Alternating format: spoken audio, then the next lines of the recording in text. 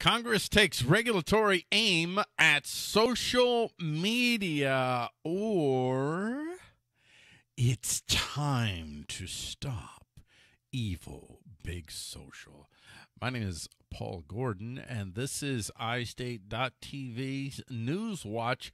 And this is actually the last time I'm going to do this segment, which it's called News Watch.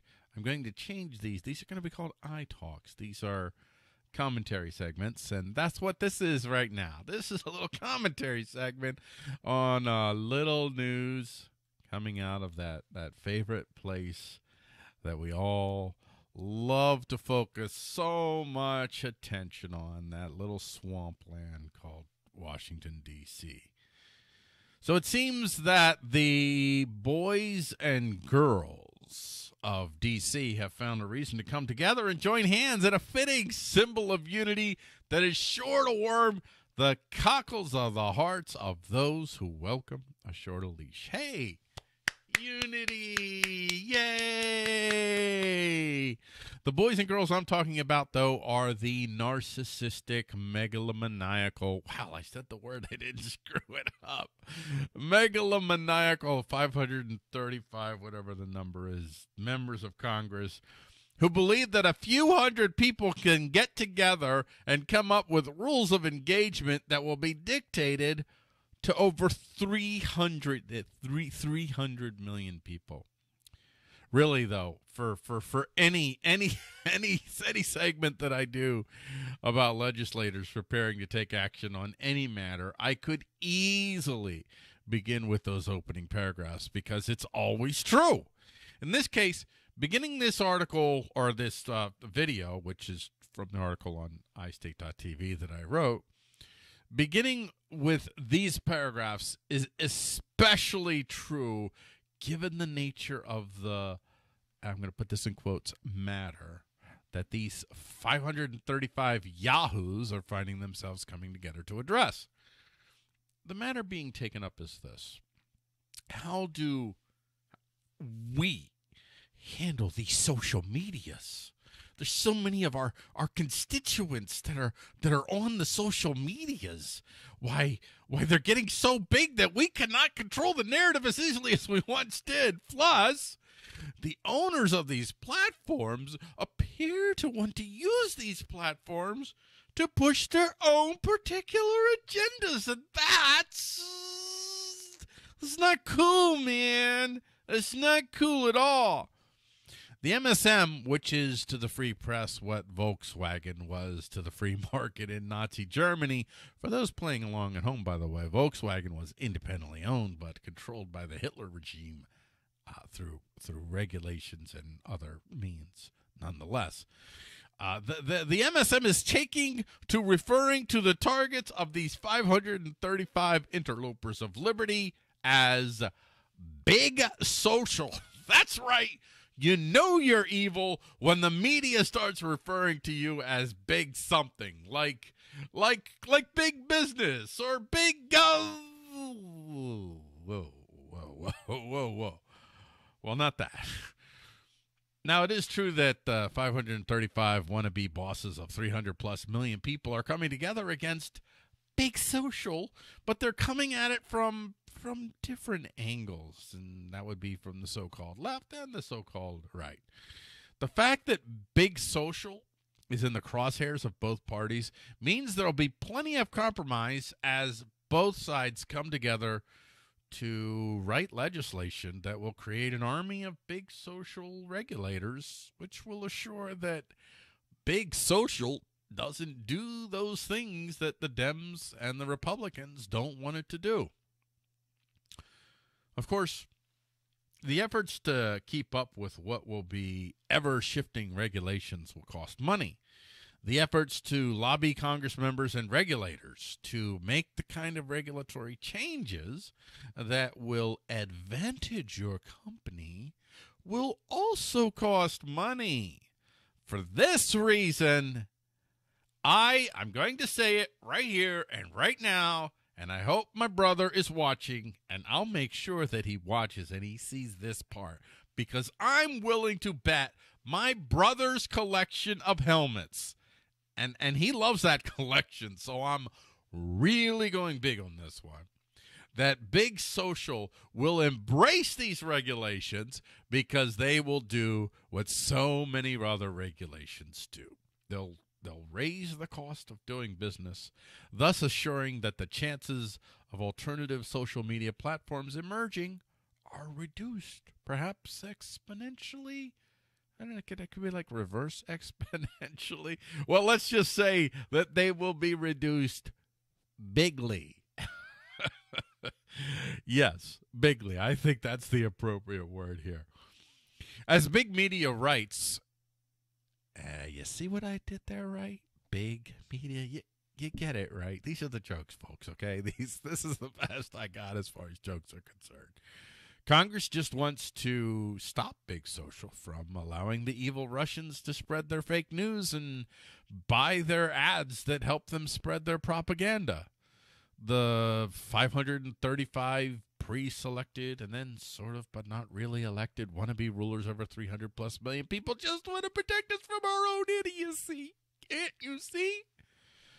Keep the dangerous propaganda off our feeds and streams and whatnot so that we don't get brainwashed by a nation state trying to tell us how to think, act, and gasp, even vote.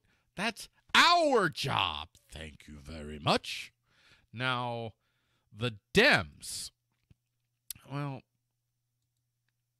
they just don't want a Hillary 2.0, where they run a fantastic candidate, one who goes about the business of alienating half the voting population by calling them deplorables, bigots, and unredeemable, to get done in by the Russians on Facebook, because it was the Russians. It wasn't that. It was the Russians. She was an excellent candidate, of course. Of course she was an excellent candidate.